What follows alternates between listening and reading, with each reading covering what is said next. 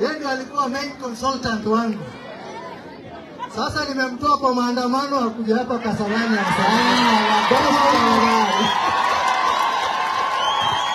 Tunatoa salamu ya baba. Asante sana mheshimiwa. Nimefurahisha sana, anasema mlitoa maandamano nikuje. Nikishamaliza narudi maandamano. Asante sana. Bwana Yesu asifiwe. Amen. God is good all the time. All the time. God is good. Ado nyumba muriega. Muriega rege. Ngai ni mwega. Ngo shione. Ngai ni munene. Tuwe hamwe. Tumeamini mimi nimegoniwa. Asanteni sana.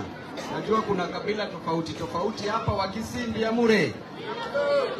Asanteni sana. Baluya mrembe. Mrembe hande. Mrembe swa. Mrembe te. Wajaluo untie. Uchiek. Bea chiek kaku chiek ni. Wakamba mwaseo. Ni tuko pamoja na tuko ndani kabisa.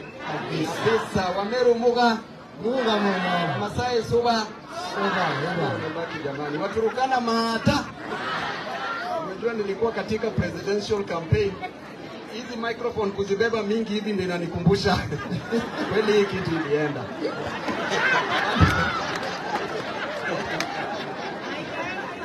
Wacha tungoje next time, si hivyo? Asanteni sana. Nawashukuru sana. Kwa majina naitwa Babu Owino, mimi ni kijana wenyu, mimi ni jirani wenyu hapa. Sio ni sawa sawa? Niko na advice kwa wanafunzi wetu. Nataka niongeleshe wazazi wetu na nataka niongeleshe walimu wetu. Hiyo ni sawa? Sasa nitaanza na wanafunzi wetu ambao wako hapa. Wanafunzi wanafunzi mme. Asanteni sana.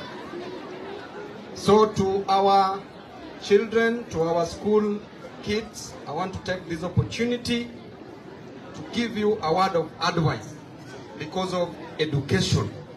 We say that education is the key to success. And education unlocks all the doors. It is through education that I'm here as Babu Owino. It is through education that Mheshimiwa Karaure is here as a captain and a member of parliament. It is through education that has made our members of parliament be here today. And it is through education that will make you be somebody in life. Wanafunzi, if you open the doors of a classroom, you close the gates of a prison. And it is only education that will make you salvage our parents who are seated here from the bondage of poverty. It is only education that will make you rescue these parents from the slums where they are staying. And you must embrace education. Wasichana wetu, if you must kiss a boyfriend, kiss a pen. Na wavulana wetu, watoto wetu wavulana, if you must hug a girlfriend, hug a book. Saizi jinsi ambavyo tulielezewa na mheshimiwa wetu kutoka Lamu ya kwamba maneno ya boyfriend na girlfriend weka X. You must be educated, you must agree to learn. Because I know that the future belongs to those who prepare for it today. And education is the passport to that future. Mimi kama babu nilikuwa nimelelewa huko katika slums, huko Kisumu. Na mama alikuwa anauza tanga. Wewe umelelewa Nairobi. Kwa hivyo you can be better than Babu Owino. Maneno ya school fee mkimaliza primary, muende secondary, maneno ya school fee wachia mheshimiwa hapa na mheshimiwa mimi pamoja na wazazi wenyu. nyinyi mshughulike na mambo ya kalamu na kitabu. Kwa sababu nikiwaangalia wanafunzi, ninaona walimu hapa. Nikiwaangalia naona mainjinia hapa. Nikiwaangalia naona madaktari hapa. Amen. Nikiwaangalia naona makaptens hapa. Amen. Nikiwaangalia naona Babu Owinos hapa. Amen. Labda bado sijaona timu mnatia lala. Leo sitasema hiyo kwa sababu ni mambo ya advice ya wanafunzi wetu. Kwa hivyo wanafunzi wetu, hakikisha usome kwa bidii. Kama kuna ile subject inakuletea shida katika darasani, hakikisha ukuwe rafiki wa mwalimu. Enda kwa mwalimu, usiogope. Hakuna mtu yeyote aliyezaliwa kama anajua chochote hapa nchini. Usiwe shy. Don't be shy, because everybody wants to know. The reason why you are in a school is because you want to know. You want to gain knowledge. Kwa hivyo ukiwa na shida katika hesabu, enda kwa mwalimu wa hesabu akusaidie. Ukiwa na shida kwa sayansi, enda kwa mwalimu wa sayansi akusaidie. Hata kama ni Kiswahili ama Kiingereza, enda kwa hao walimu, muwe rafiki wao. Na la pili, pia kuwa rafiki ya yule mwanafunzi ambaye uko naye katika darasani, ambaye anajua hiyo subject. Hiyo ni sawa. Then practice makes perfect. Kama una shida na subject kama ya hesabu, hakikisha ya kwamba kila siku chukua dakika 30 minutes every day you practice maths. Na nataka niwaambie wanafunzi, the 6 P's zinasema proper prior preparation prevents poor performance. Unaelewana vizuri? Wanafunzi wanafunzi asanteni sana. Sasa jambo lingine, na wanafunzi, advice la mwisho kwenu. The Bible says in Exodus 20:12 that honor your father and your mother, so that your days may be longer on earth, so that your ways may go smooth.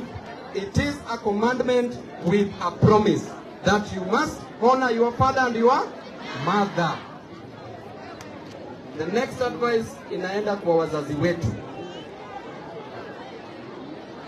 Wazazi wamama wazee timu. Nerudi nyumbani jioni, lazima ujue huyu mtoto alifanya nini shule. Ni subject gani inasumbua huyu mtoto. Kama ni science, hakikisha ya kwamba upigie mwalimu, kwa sababu hakuna haja ustruggle na mtoto kwa tumbo, umlee, umpeleke mpaka university, alafu mtoto apotee njiani.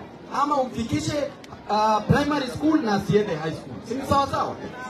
Kwa hivyo wazazi, hakikisha hawa watoto wetu mnawapatia advice. Jua mtoto anafikiria nini. Jua mtoto anachukia nani shuleni, ili utoe hiyo chuki. Manake mtoto akichukia mwalimu atapita hiyo subject, hawezi. Na wazazi wetu, mimi nawaomba, hiyo nyanya ambayo unauza, hiyo mboga ambayo unauza, endelea kuiuza mama. Hiyo manguo ambazo unaosha, endelea kuosha hizo manguo. Kwa baba wetu, endesha hiyo bodaboda, enda kwa mjengo. Ninajua unafanya hivyo kwa sababu unataka kupeleka mtoto wako shule, kupata karo ya shule, kulipia mtoto wako. Siku moja huyo mtoto atakuja kutoe kwenye matope. Endelea bila kukua ashamed. Hiyo ni sawa kabisa. Kwa walimu wetu, ninawapenda sana, and without you there is no future of our children. The future of our children lies solely in your hands. And therefore, to our teachers, make sure before a child loves your subject, make sure that child loves you. Kuna walimu wengine wanakuanga wakali sana mpaka mwanafunzi hawezi tamani kufanya hiyo subject. Yaani wazazi wanajua walimu na wanatusaidia jamani. Because nyinyi, the future depends on you, the future of our kids. Na ninapenda sana kwa sababu kuna organization kwa hii shule. Bwana head teacher Bwana Njoroge pamoja na deputy head teacher Mama Millicent. Ninawashukuru sana kwa hii organization ambayo mmeweka hapa. You are very organized. To our teachers, make sure our children up. Lakini nawashukuru sana kwa kazi nzuri ambayo mnafanya kama walimu wetu. Mimi ni mmoja wenyu. Siku moja nitakuja hapa chini ya maji nifundishe watoto kidogo. I know pia tunaweza wa motivate. Mimi pia nakuanga mwalimu part time. Sio, ni sawa kabisa. Nataka nishukuru mjumbe wetu Bwana Karaure. You went against all odds to be a member of parliament here at Kasarani constituency, and you are the best, because among all those who are contesting, all the constituents saw it fit that it is only you can serve them, and indeed you are doing it. 9 months down the line, kuna watu wako na excuses mingi sana. Wengine wanasema tupatie 2 years kwanza to stabilize, lakini ukiona mheshimiwa wetu ametujengea madarasa hapa na ametoa pesa kwenye mfuko wake, inakuonyesha huyu mheshimiwa anawapenda. Amen. Sasa zile bado tulikuwa tunangoja pesa ya CDF ingie, yeye alikuwa anajenga madarasa. Ni mzuri sio mzuri? Mzuri sana. Aongezwe asiongezwe? Aongezwe. Huyu mheshimiwa kama unamchukia, labda uchukie tu sura yake, lakini sura pia iko sawa wa mama. Usiseme niko katika ile kitikio. Lakini yako sawa? Si ni kweli? Mtu ambaye anafanya kazi lazima awe appreciated. Sasa kwa wazazi, huyu ndiye atawapatia bursaries. Mtu yeyote ambaye atakapo receive bursary na asimpigie kura, ukiona mtoto wako anafail pale darasani, ujue Mungu anakuadhibu. Lazima uombe msamaha ili mambo yende salama. Mimi naona mheshimiwa wenu ametosha. Na huyu ndio mheshimiwa ambaye anawajali. Leo hata tuko na bunge na akasema tusiende bunge, tukuje hapa. Hiyo inaonyesha ana mapenzi ya dhati kwa wananchi wa Kasarani. Mama warembo wanafunzi ria, wazee tibim. Mungu awabariki. Alafu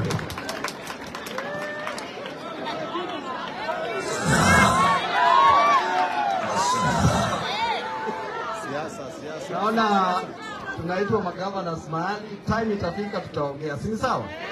President sio gavana, ndoto kubwa. Sawa kabisa. Sawa kabisa. Asanteni sana kwa wanafunzi wetu pamoja na walimu ambao wako hapa. Mimi already tayari nishatumia mheshimiwa 50,000. Hiyo ni sawa?